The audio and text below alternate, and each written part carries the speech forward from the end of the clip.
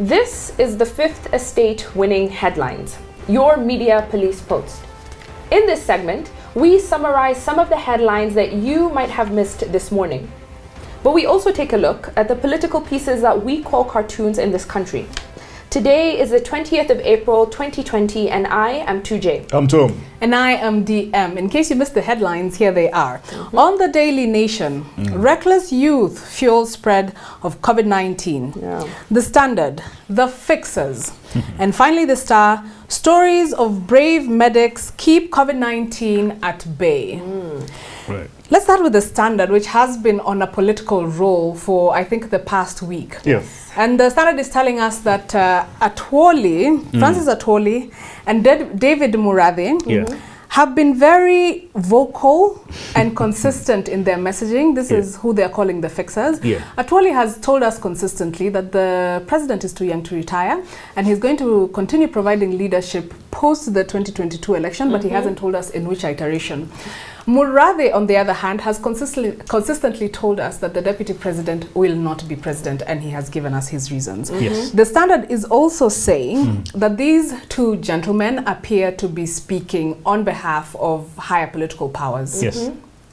What is wrong with that? That was my first question. Why are we surprised? Absolutely nothing wrong. William RUTO has his people as well. Yeah, so Trump has Kellyanne Conway. I mean, this is these are established positions. Yeah. Precisely. Every political machinery has its aggregators of voice, and these two are that for Jubilee, I suppose. Yeah. And then they're also saying, well, they're calling them the fixers.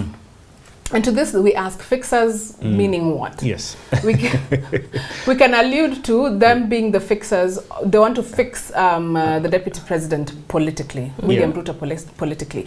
But if they're referring to the notion of fixing him politically through the Political Parties Act 2011, I think they're very mistaken and deluded. The Constitution clearly tells us how, why, and when the deputy president can be removed. Being partyless is not one of those things.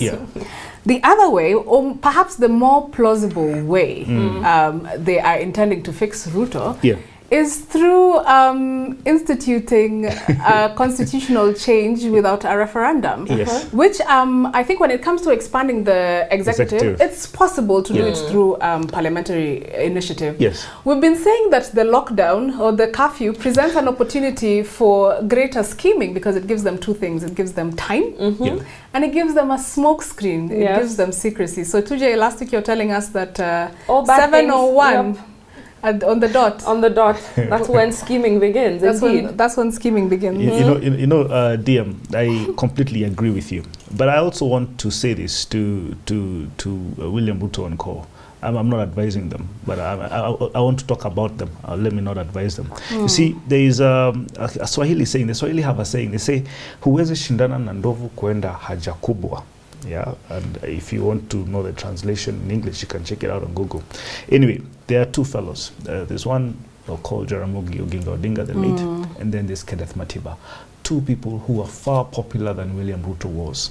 All right, and even in 1969 election, Jaramogi took half of parliament away, and Jomo Kenyatta actually called for a little general election, where I think Jaramogi went to a party called, is it PPU or something of that nature. And that's how he was actually kicked out of government. Look, the only man who overcame the system was one man called Mwai Kibaki. And the only way he overcame the system is actually pretending that he actually never really wanted the presidency. And he saw his competitors, his contemporaries, Raila Odinga, George Saitoti, not as competition. He saw them as a stepping stone to the president. What's my point here? I think William RUTO is trying so hard. He's coming out with his chest out there, and he really wants to compete against the system. The system is this big elephant that you cannot compete in going to the toilet. And I think the lesson he will learn from this, if he continues taking the system on, will be a very hard lesson. And I think, if anything, what is going on right now is the perfect opportunity to not waste a crisis. And I think that right now, even just looking globally, there's this trend of a consolidation of power. No leader is wasting this opportunity. In Israel, for example, the Prime Minister Netanyahu, he authorized surveillance technology, which is normally reserved for the use against terrorists. So he had an emergency decree in in order to find ways to track and trace people who may have corona. Absolutely. Trump the other day said at a press conference that his power is absolute, which is, you know, very incorrect. And I think the press there had a field day with that. He sounded like Museveni, yeah? If you say so. And then even looking at like Turkey, what's that guy's name? Erdogan. Yes, exactly. He's just consolidated his power to make it more absolute and more broad. So I think across the world, we're seeing that leaders are using whatever their version of a curfew looks like to scheme and be a little bit naughty. And say, look, you have the entire political landscape of this country against one man. There's only one thing that probably will surpass the threshold of going through, you know, surpassing the system, and that's probably if he does civil unrest. But even then, it will still be checked. Literally, he has no way. So what you're saying, 2M, is that for self-preservation, he should do like Kibaki and lay low like an envelope. Yes, pretend like you don't want this thing. You can but even remember, come out and say, remember what happened when Kibaki did that? Is he had to wait a really long time to become president. He became president as an old man. Are you then suggesting that William Ruto should not run a marathon, a short race, but a marathon, not a sprint? You're right, yes. I'm sure that there's ways you can explain that better, likening this to romance maybe, and dating. Right? If you seem a bit too desperate for the object of your affection, they can sidebar me later. Having said that, we do have a 3-part criteria that we use to analyze the headlines for you. We ask, is the headline topical or speculative? Is it repetitive or groundbreaking? And finally, is it thoughtful or just plain lazy? I'd like to point out that the Standard's headline today is both repetitive and not thoughtful, because we have seen it before, haven't we? Yeah, some iteration of it. Absolutely. And of course, it's highly speculative because they're not reporting anything concrete. Yes. What do we have on the Daily Nation? In the Daily Nation, the headline, reckless youth fuel spread of COVID-19. So I think over the weekend, we've seen some of the ridiculous antics that were going on around Nairobi. There was an ambulance that was used to ferry drunk people around the city. We have weekend parties that are happening. And they're saying that carefree teens and young adults are emerging as one of the weakest links in this fight against corona. And I could not agree more. I think that part of this problem stems from this background of acceptance that started from the beginning, that young people, if you were to catch corona, you'd probably survive and make it through it. You're invincible. You're invincible. So I think that has gotten into the brains of some very, young, stupid people who then think that that is a reason to defy government orders. And to them, I say, if you want to get corona, go ahead and do it. You are an adult, feel free to do that. But just also bear in mind that this is a respiratory disease. So you may get corona, you may make it through it, but then you're going to be left with long-term issues that are irreversible. So, also, I also think as much as you're right, 2J, there's also this. The curfew is not in effect from 5 a.m. to 7 p.m. If you go around the markets of this Nairobi of ours, you find fellows in Githurai, in Mudhurwa, in every other space, together cramped up. Are we saying that it's only the youth who pass this thing at night, and during the day corona doesn't pass because traders are actually exercising isolation and social distance? Absolutely not. I think there still has to be measures. For goodness sake, how many hours from 5 a.m. to 7 p.m.? How many hours are those? Probably what, 12 hours?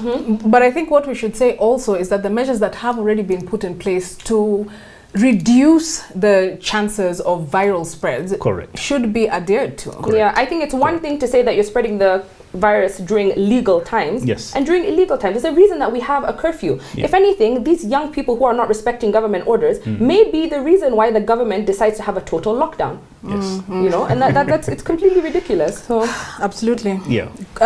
Good headline though. Yes. Oh yes, yeah, definitely a good headline. Yes. The Star, what's the Star saying? Stories of brave medics keeping COVID-19 at bay, and this it's a tribute to frontline medical staff that have actually taken their time away off to fight this disease. But and I really want to congratulate them. Anyone who's fighting, who's at the front line of this, taking time off to fight this disease, fantastic. But the story that I loved, guys, is of a man called Njoroge. Now, this Njoroge man, he's a Nakuru-based sign language instructor, and he's come up with videos to explain to people who don't who are deaf, to explain to them what corona is.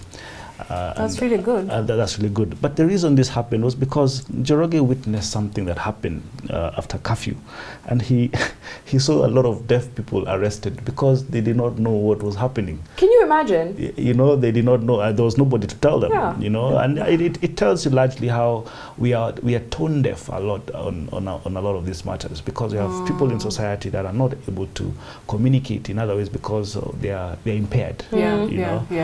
I particularly applaud the staff for telling us that yes, the medics are people on the front line, but there's also other people that are sacrificing their time and their health in order to fight this coronavirus pandemic. For that reason, I'd suggest that we make the Star our winning headline. It is topical. Yes, it is groundbreaking for giving us new information, and it's extremely thoughtful. Absolutely. We need to celebrate these people in society. The Star gives us our winning headline. Absolutely.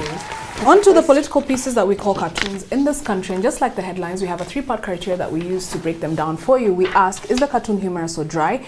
Is it satirical or pessimistic? And finally, is it effective or just plain lazy? Yes, and the Daily Nation, you have Iga, and that is a caricature of William RUTO inside the Jubilee Isolation Center. And at the door, they have, it's been labeled Tuko Pamoja. But Sneaky Guy has actually ongezed hatuko pamoja. And then you have fellows barricading, yes, with the planks of wood. And there's a guy in an orange shirt there, in a mask. And who looks suspiciously like Raila Odinga. Looks like Raila Odinga. Given his hat and his shirt. And look, And who's that assisting him? I think he's going to be isolated, and I would not be surprised if he tries to go to the office and they actually block him from going. Yeah. Because I mean, there's something to the effect that he says that he will be going to Jubilee Center once a week to sit there and oversee operations. Should he not be working from home? He should be working from home. That would be ill-advised in this COVID time. I thought this was a great cartoon. If anything, what it reminded me of, adding the ha for Hatuko Pamoja, it reminded me of Animal Farm. How, as the story goes on, the animals have this initial list of rules that over time begin to change. And the way that Napoleon was changing these rules was not by altering them completely, but by adding words. Subtly adding words to either end of the rule, so that you couldn't tell what had been changed. And the reason he did that is because he couldn't have the rules he had created to then overrule and come in the way of his power. So he changes them slowly so that he erodes the original meaning of them. I thought it was a great cartoon. I like that. I also like the cartoon because it's also making a play. It's politics. It's a political commentary, but it's also making a play on the corona epidemic. The Star, you have Ozone, and Ozone has a caricature of John Pombe Magufuli. And that's actually the padlock. There is a map of Tanzania, and Magufuli is that semicircle thing that actually locks the kifuli. You mean the lock itself? The lock itself, the silver thing that goes into the lock. And the caption there is the irony of Magufuli refusing to lock down during this COVID-19 pandemic. You know, something shocked me. A local TV station has been running apologizing to John Pombe Magufuli for actually saying that what's going to happen in Tanzania after COVID is going to be shocking. Well, look, I think they registered 94 cases recently, and Magufuli has refused to lock it up. In fact, he said, fellow Kenyans, due to the pandemic, I urge you to use 3 days from April 17th. Oh, sorry, Tanzanians, my goodness. We would never. To use these 3 days from April 17th to April 19th to pray for God's protection. I don't know when this notion of God, let me not even. Let me tell you. You see, something's happening within East Africa. There's a reason why Museveni is acting the way he's acting. It's because I'm sure he knows there's an election in December. Magufuli is also going into a re-election. If he wants to have a populist agenda and win the election, he will have something populist to say. I think he's just doing what a rational political animal is going to do. However unpopular that view may seem this side of the Sahara, I think he's just playing politics. I think he's actually being quite irrational, because if he is not decisive and does not protect his populace from corona, and there is a disaster thereafter, nobody's voting for him. Maybe that's a low voter turnout. But just from looking at the cartoon, I'll say just quite honestly, it's very lazy. We've seen this motif he's used of the padlock Yes. You know, Corona locking us in, locking us out. I think it's very lazy. But you know, they call it Magufuli in Swahili is connotation of lock. Magufuli. So are we saying that for the third time, Iga is giving us a winning cartoon? Is it by default or is it actually a good depiction? Quarantine is making us crazy. I'm starting to like Iga, although he draws like he's doing standard for cartoons. Oh my gosh. Iga gives us the winning cartoons. What is our final thought? And now, our final thought, it is inspired by a book entitled Start With Why. How Great Leaders Inspire Everyone to Take Action by Simon Sinek. Yes. So this book is actually over 10 years old. I believe that there's a 10-year anniversary edition that will be coming out soon. And so this week we wanted to just go through some of our Fifth Estate favorites, some of our classics, and see how we can apply them to what is going on right now. So every leader and company knows the what makes them wake up every day. Yes. They can describe their products, their industry, their competitors, and some companies even know how they do what they do. Yes. What their unique differentiator is, their value proposition, and their core values. But very few companies and leaders actually know or are able to articulate the why they do what they do, their purpose, their cause, their belief. And the why is their reason for being. Yes. And the why is actually at the core why anybody should care about what you're doing. So in his book, Start With Why, Simon Sinek explains why this approach works and how every aspiring leader or existing leader can incorporate it into their leadership. The sentence that summarizes this book the best, I would say, is people don't buy what you do, they buy why you do it. So he uses a very simple framework to illustrate this approach to leadership, and he calls it the golden circle. So at the center of the golden circle is the why. Yes. And then the next circle is the how, and then finally the outermost circle is the what. Yes. And since the what is the easiest to know and to articulate, most leaders start with that. What do? We sell sugar. And sometimes they'll discuss the how. We get the sugar cane and we grind it down to sugar granules. But they rarely talk about the why. And with respect to the golden circle, they go from the outside and then they make their way in. Right. But what Sinek advocates for instead is that we should invert the order. He says that we should go from the inside out in regard to the golden circle. Start with why, discuss the how, and then finally end with the what. So he says that starting with the why gives your followers a way to identify with you on a personal and also on an emotional level.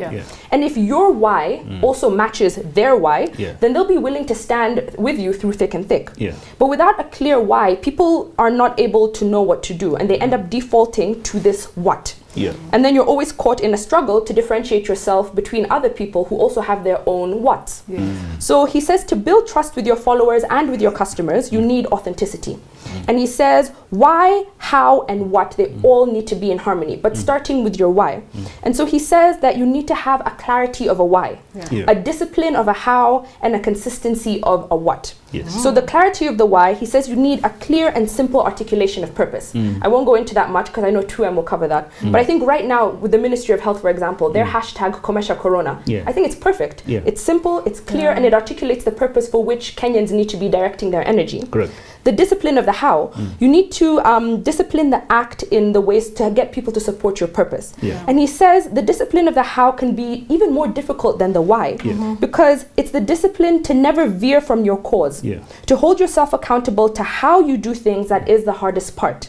And lastly, the consistency of the what. The what is everything that you produce, your messaging, your products, your ideas. And it's critically important that the what you produce is consistent with the how, but more importantly with the why. And it's at that what level, at the final stage, that authenticity and trust eventually develop and they happen. So I think that's a very clear, like, 3-stage way to have leaders focus on the why, to get people focusing and following them. It really is. Simon Sinek tells us that if you take a cross-section of the human brain, you will see 3 areas. On the outside is the most recently evolved part. It's called the neocortex. And this is responsible for rational thought and language. The 2 middle sections make up the limbic brain. These are responsible for feelings like loyalty and trust, as well as decision making. So the limbic brain lacks the capacity for language, and that's why, 2M, it's difficult to describe, for instance, why you love someone. So as a company or a business person, you will fail to connect with your potential customers or with whatever audience you want to reach if you only appeal to the neocortex, the rational thought and language part of the brain. If you're selling a TV and you explain the price, the specifications and the features, you are appealing to the neocortex. But this part of the brain has the ability to process complex information, but ironically, it is not what leads us to make decisions. It is actually the limbic brain that does that. So for years, companies spent a lot of their resources and their advertising and commercials speaking to the neocortex. For example, detergent companies. They try to convince people that it is their product that makes your whites whiter and your brights brighter. But then anthropological studies later on showed that people do not, after doing their laundry, they don't hold it up to the light to see how white it is and if it was whiter than before. They are more responsive to the smell of the laundry. So when they smell it, they get the feeling that it's clean. It's the limbic brain telling them that this feels clean, but it's not the neocortex telling them that this is the objective level of cleanliness that we were going to attain. So that is not what works. So people were working on a false assumption. I was reading this and I was thinking, what do you think as Kenyans, which part of our brain do we use to vote? I would say the limbic brain, and that is why we are attracted to politicians who look like leaders of acrobatic troops, like 2M Sonko, and not the Jimna Mbarus and Ole Kiapis. Do you agree, 2M? No. But before I answer that question, let me tell you the origins of why and where why comes from. And no, he says, why does not come from looking ahead at what you'd want to achieve in life, for example? Why does not come from undertaking huge market research? Why comes from this? He says, why is a process of discovery, not of invention? And I took this as a spontaneous order. And the moment I read these guys, it reminded me so much of how children are today. You see, and it's because of parents. You see, parents really tell their children, I want you to get this in school. I want you to become so and so. Now, let's assume a kid has some talent in music, for example, in singing or music or probably football or sport. The kid has probably found their purpose in life, but yet they are forced to go through a path that has already been decided for them. All right. Now, second thing I took from this is something he calls the new competition. And he says, when you compete against everybody else, nobody wants to help you. But when you compete against yourself, everybody wants to help you. And that's because many a times as human beings, we see our colleagues, our friends as competition. You will really want to get ahead of life in your social class. You want to be the one with the best car or with the best house. But in essence, he says you should be competing against yourself. And how much I really agree with this. And I really want to read something that he says there, Samuel Senek. He says, those who forget why they were founded or made show up to the race every day to outdo someone else instead of outdoing themselves. And I also want to read something from someone I really like. It's called Jay-Z. And he says, Jay-Z says, when I look in the mirror, I see my only opponent. Nice. Are you going to answer the question about the limbic brain? No. And politics? No. Thank you for joining us. We had our winning headline today from The Star and our winning cartoon from Iga of the Daily Nation. Please remember to subscribe to our YouTube channel. You can also find us on your TV screens. We're on Star Times, GoTV, and Pang free to air. Have a good evening and see you tomorrow.